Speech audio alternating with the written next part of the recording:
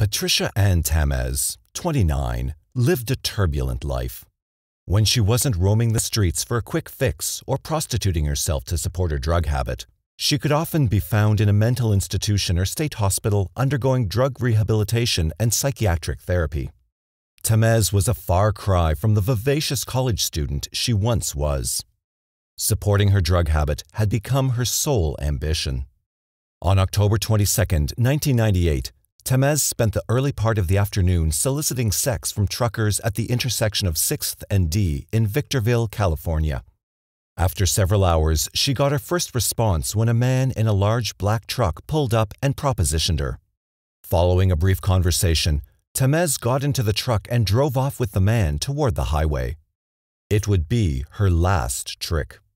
The following evening, 2 security guards at the California Aqueduct were patrolling the area when one of the men noticed something bobbing in the roiling waters near the pump house. To the guard's horror, he realized that the object was actually the nude body of a woman. The guard immediately called the police. When the authorities arrived, they fished the woman's body out of the water. To their surprise, they realized that one of the woman's breasts had been cut off. It was obvious that she had been murdered. An autopsy later revealed that the woman had undergone severe trauma prior to her death. There was evidence that she was bound and hit on the head with a blunt object. Moreover, her attacker had broken her back and severed one of her breasts before he strangled her. It was determined that the remains were those of Patricia Ann Tamez, who went missing a day earlier.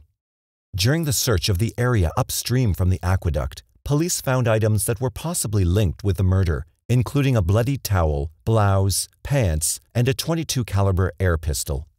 Police were not able to locate the victim's missing breast, nor did they have any clue as to the identity of the murderer.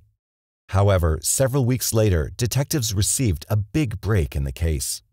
On November 3, 1998, long-haul trucker Wayne Adam Ford, 36, walked into the Humboldt County Sheriff's Department in Eureka, California. His brother Rod, who accompanied him, had spent the previous day trying to convince Wayne to turn himself in to the police. Shortly after arriving at the department, Wayne amazed agents when he tearfully broke down and confessed to murdering 4 women. His claims were further supported by the contents of a plastic bag found in his pocket during a search. Shockingly, the bag contained a severed breast, which was later linked with Tamez. The chances of a serial killer turning himself in and showing remorse for his victims are extraordinarily small. Wayne's confessions were truly an exception in the annals of serial killers. Wayne's apparent shame for his brutal crimes earned him the nickname the serial killer with a conscience. However, when police investigated the murders to which Wayne confessed, they quickly realized that had he even the slightest measure of guilt, he would have never tortured and murdered the women in the first place. It was clear they were dealing with an evil person who had little, if any, regard for human life. Police also realized that had he not turned himself in, he would have continued to kill. Ford's violent passions were out of control. Wayne Adam Ford was born in Petaluma, California, to Calvin Eugene Ford and his German immigrant wife, Birgit, on December 3, 1961. He was the couple's second son. Wayne's oldest sibling was his brother Rod, who was born 2 years earlier. Little is known about Wayne's youth except that he didn't have a close relationship with his parents and he had some run-ins with the law. Wayne's mother and father divorced in 1971 after a turbulent marriage. Sometime after the divorce, Birgit traveled the world for approximately 6 years, leaving behind her 2 sons in the care of their father in Napa, California. It's believed that her prolonged absence was emotionally difficult for Wayne, especially because Wayne and his father didn't get along well. Wayne left high school before graduating and enlisted in the U.S. Marine Corps. He further stated that he worked as a chemical and biological specialist. Wayne took his job seriously and he worked hard to advance rank. While he was enlisted, Wayne began dating a woman whom he eventually married. Not long after their wedding, Wayne became increasingly demanding, obsessive, and abusive towards his wife. Eventually, the emotional strain proved too much and the marriage ended in divorce. In 1985, Wayne was honorably discharged from the Marine Corps after serving for a brief period in Okinawa, Japan. He was let go after 6 years of service because of mental problems. Little is known about Wayne's activities after his discharge until a year later when he got into trouble with the police for allegedly beating, raping, and robbing a prostitute. Interestingly, he was never prosecuted for this crime, probably because of a lack of evidence. In January 1986, Wayne began a relationship with another young woman. The relationship was a turbulent one, marked with frequent arguments and breakups. Shortly after the breakup, Wayne was arrested for animal cruelty for having shot a dog to death in his backyard. Wayne pleaded guilty to the crime and received a brief jail sentence. His punishment did little to deter his violent behavior, and his blatant disregard for life steadily grew more intense. In 1994, Wayne began dating a 19-year-old girl whom he met while briefly working at a karaoke bar as a singer.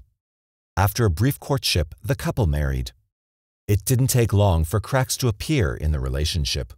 From the beginning of the marriage, Wayne suffered from severe bouts of depression, and he also became extremely controlling and aggressive towards his new wife.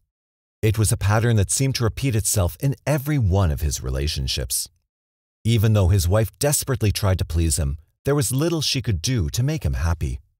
Not even the birth of their first child in 1995 was enough to save the failing relationship. Eventually, the couple divorced and their son went to live with his mother and grandmother in Las Vegas.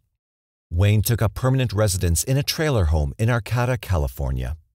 Following the split, Wayne complained that he was refused visitation rights to his son. His ex-wife's alleged non-compliance hurt him badly. As a result, Wayne's anger, which was facilitated by alcohol abuse, turned deadly. The year 1983 marked the beginning of Wayne's work-related problems and rapid psychological decline. He became highly irritated and aggressive. Moreover, his work performance and attitude towards his supervisors steadily worsened. Wayne's superiors recommended that he be psychologically evaluated at a mental health clinic. They hoped that his problems were only a temporary effect of the divorce and that time would even out his temperament. Yet, time would eventually prove them wrong. Physicians found that Wayne suffered from depression and alcohol abuse.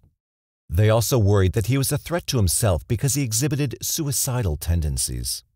Consequently, Wayne was transferred to the Naval Hospital Long Beach's psychiatric ward, where he underwent counseling and drug therapy. When Wayne showed signs of recovery, he was discharged and reassigned to duty. In the summer of 1984, he was sent on assignment to Okinawa, Japan. Approximately 1 month after his arrival, his mental problems escalated even more. After being reprimanded by a commanding officer for failing an inspection, Wayne became very upset and confrontational. Wayne's medical records indicated that he was later found in a corner of his barracks, huddled in a fetal position, refusing to talk. He was promptly admitted to a medical facility. While there, he became physically violent towards the doctors before storming out of the hospital. He was later apprehended, involuntarily restrained, and forced to return to the medical facility to undergo treatment. Doctors diagnosed Wayne with atypical psychosis due to his psychotic behavior. He was also diagnosed with borderline personality disorder, which is marked by inappropriate bursts of anger, frequent suicidal thoughts, irritability, and depression. It's unclear if his behavior was the result of the brain injury he suffered 4 years earlier or a pre-existing problem that progressed over time. Wayne was shipped back home to California that same year. In 1985, he was honorably discharged from the Marine Corps due to his mental status. Little is known about Wayne's activities after his discharge until a year later when he got into trouble with the police. In January 1986, Garden Grove police arrested Wayne for beating and robbing a prostitute. Interestingly, he was never prosecuted for the crime, probably because of a lack of evidence.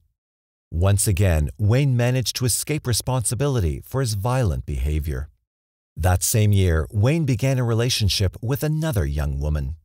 The couple shared an apartment in San Clemente, California, where Wayne took a job as a mechanic. The relationship was a turbulent one, marked with frequent arguments and breakups. Wayne and the young woman separated permanently in 1991, and he took up residence in a neighboring apartment. Shortly after the breakup, Wayne was arrested for animal cruelty for having shot a dog to death in his backyard. He maintained that he killed the animal because he feared it would attack his former girlfriend's dog that he was caring for at the time. Wayne pleaded guilty to the crime and received a 1-week jail sentence. His punishment did little to defer his violent behavior, and his blatant disregard for life steadily grew more intense. In 1994, Wayne began dating a 19-year-old girl who he met while briefly working at a karaoke bar as a singer. After a brief courtship, the couple married. It didn't take long for cracks to appear in the relationship. From the beginning of the marriage, Wayne suffered from severe bouts of depression. He also became extremely controlling and aggressive toward his new wife. Even though she desperately tried to please him, there was little she could do to make him happy. In 1995, she learned that she was pregnant. In her 5th month, she and Wayne had a dispute, after which he raped her. The incident horrified and frightened her. What made it worse was his indifference about what he had done. Shortly thereafter, she fled Wayne to temporarily live with her mother in Nevada. Eventually, the two moved back in together, only to split up again. Wayne and his wife's on-again, off-again relationship continued throughout the pregnancy and after the birth of their baby, who was born in December 1995. Many of the problems the couple experienced were due to Wayne's troublesome behavior. Wayne frequently demanded that she participate in acting out his sexual fantasies, including sleeping with strange men while he watched and sticking needles into her breasts. Wayne also demanded that she clean the house, cook 3 times a day for him, and care for the baby while he skipped from job to job between California and Las Vegas. No matter how hard she worked, Wayne criticized her. Before long, his wife realized life would probably be much easier without Wayne. In the summer of 1996, she moved out with her son and began divorce proceedings. Wayne temporarily moved to live with his grandmother before permanently moving into a trailer home in Arcata, California. Following the split, his former wife encouraged Wayne to visit their son, but he made only a few attempts to see him. Wayne was too busy wallowing in his own self-pity and hatred. He slipped deeper and deeper into psychosis, which was further facilitated by alcohol abuse. His mounting anger soon turned deadly. On October 26, 1997, a duck hunter was canoeing on the Ryan Slough near Eureka when he noticed an object that resembled a mannequin on the muddy bank. When he approached the object, he realized that it was the butchered remains of a woman that was missing a head, arms, and legs. The hunter, who had a mobile phone, immediately contacted the Humboldt County Police. When investigators arrived at the scene, they saw that the victim's torso had been sliced down the middle and almost completely disemboweled. Moreover, the woman's breasts had been cut off and there were approximately 30 stab wounds on her body. Because there were no fingers to fingerprint, head, tattoos, or unusual features on the torso, investigators were unable to identify the woman. The woman, whose remains were referred to as Jane Doe, was examined by the county coroner. The coroner determined that she was likely between the ages of 18 and 25 and had a dark complexion. It was believed that Jane Doe had been dead at least 3 or 4 days before she was discovered. Almost 3 months after the autopsy, Jane Doe's arm and hand were found near a beach. However, the body parts had deteriorated so much that there was no way a fingerprint analysis could be conducted. Investigators realized that Jane Doe's identity might never be discovered. In June 1998, another woman's body was found floating in the California aqueduct near the town of Buttonwillow. The remains were taken to the Kern County Coroner's Office for examination. During an autopsy, it was discovered that the woman's death was likely caused by strangulation. It was suggested that she had been raped and murdered several days prior to being found. The coroner was able to obtain the victim's fingerprints, which were given to the police for identification. That July, a print match was made. The woman was identified as Tina Renee Gibbs, 26, a Tacoma, Washington native who was working as a street prostitute in Las Vegas in the months before her disappearance. 4 months later, on September 25th, a woman's nude body was found lying in a roadside irrigation ditch off Interstate 5 near Lodi, California. Several items were found lying nearby that were thought to relate to the woman, including women's clothing, a bloody tarp, hair samples, a white plastic bag with the logo of a truck stop titled Flying J, and some pieces of jewelry. Investigators hoped that the evidence would provide some clues as to the identity of the victim and how she died. An autopsy determined that the woman had been dead for several days due to the advanced state of decomposition. A puncture mark was found on one of the victim's breasts, and there was evidence of suffocation. Investigators believed that the woman was murdered in another location and thrown from a moving vehicle into the ditch. Fingerprints were taken of the victim and analyzed by investigators. The woman was identified as Lynette White, 25, of Fontana, California. She had been last seen by her cousin on September 20th, preparing to go to the grocery store to get some milk for her baby. Friends and family became concerned when White never returned home. The last thing they ever expected was that she'd been murdered. After a day of drinking, Wayne went to a payphone at the Ocean Grove Lodge in Trinidad, California, and called his brother Rod. Wayne was emotional and had something important to tell him. He asked his brother to come to the lodge as soon as he could. Rod was 5 hours away. Yet, despite the distance, he hopped in his car and drove to his brother. He arrived at the lodge in the early morning hours of November 3, 1998, tired but ready to talk. During their conversation, Wayne appeared to be highly emotional and anxious about something. However, he refused to tell Rod what exactly was wrong. After several hours of trying to get Wayne to talk with no success, Rod gave in to fatigue and went to bed. Later that same day, Rod tried to pry out of his brother what was bothering him. Eventually, Wayne confessed that he hurt some people, but who they were and to what extent they were hurt remained unclear. Rod spent the better part of the afternoon trying to wrestle information out of his brother with no success. He finally decided that if Wayne had done something that resulted in people getting hurt, then it was necessary for him to turn himself in to the authorities. Racked with guilt, Wayne took his brother's advice and went to the Humboldt County Sheriff's Department that same evening. It was there that Rod learned what his brother had done. While in police custody, Wayne confessed to murdering Patricia Temez, Tina Gibbs, Lynette White, and the unidentified woman whose torso was found on the banks of the Ryan Slough. He gave investigators a detailed account of how he murdered each victim, why he did it, and where he put the missing body parts. Needless to say, Wayne was promptly arrested. At the time of the murders, Wayne confessed that he picked up the woman who was hitchhiking near Eureka. Wayne was initially attracted to the woman because of her large breasts, something for which Wayne had a fixation. He told investigators that he took her back to his trailer, had rough sex, and then strangled her. It was a process he repeated on 3 other occasions. However, unlike with the other victims, he dismembered the unidentified woman in his bathtub with a saw and knives. He said that he dismembered her because it made it easier to dispose of her body. A search of Wayne's trailer revealed even more critical evidence. They found in the kitchen a coffee can that was believed to have contained Jane Doe's breast. Moreover, a plastic bag with a Flying J logo was also discovered, which matched the bag discovered earlier near Lynette White's remains. The freezer in which Wayne stored body parts was also found and confiscated. Wayne worked as a long-haul truck driver, carrying lumber through Oregon, California, Nevada, and Arizona. It was during his road trips that he abducted and murdered his victims. Wayne's killing rampage was sparked by anger at his ex-wife, whom he believed withheld their son from him. He turned himself in because he was afraid he would kill his ex-wife, and he didn't want his son to be an orphan. During interviews with police, Wayne revealed the location of some of the body parts of the unidentified woman he killed and dismembered. He claimed that he buried the woman's head and arms near the Mad River. The remaining parts, including the victim's thighs, were temporarily kept in his freezer before being buried at a Trinidad campsite. Investigators went to the campsite and to the Mad River to investigate Wayne's story.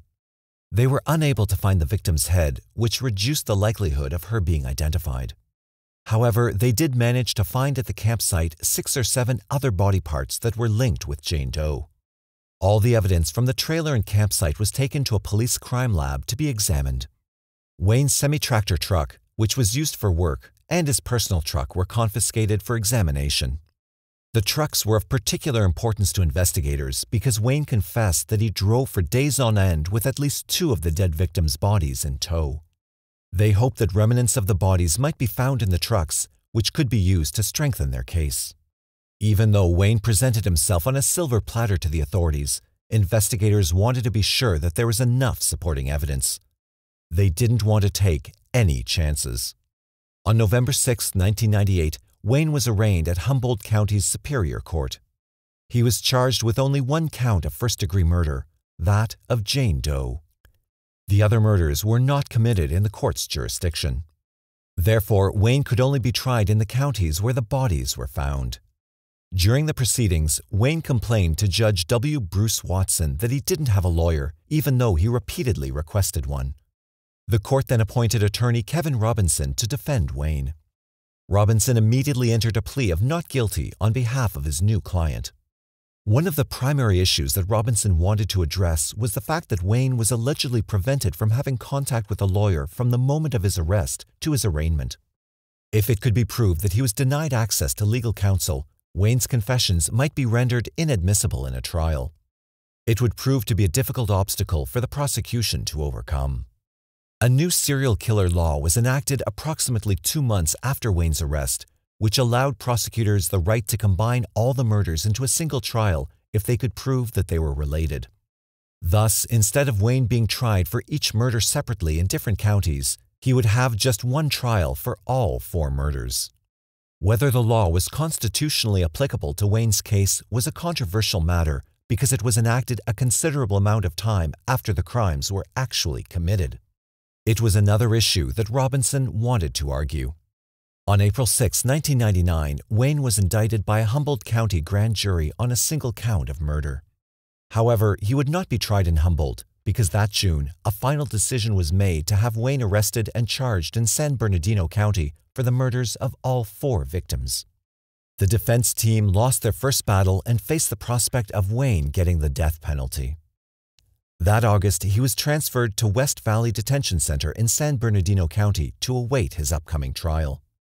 In November 2003, a hearing was held at San Bernardino County Superior Court to determine whether Wayne's confessions to police were admissible in court. The defense team, led by attorney Joseph D. Canty, argued that the confessions were the result of unreasonable police actions in the hours and days after Ford surrendered. However, the prosecution maintained that the confessions were legally obtained and that Ford initially asked for an attorney but later changed his mind. Superior Court Judge Michael Smith ruled in January 2004 that most of Wayne's confessions were admissible at trial.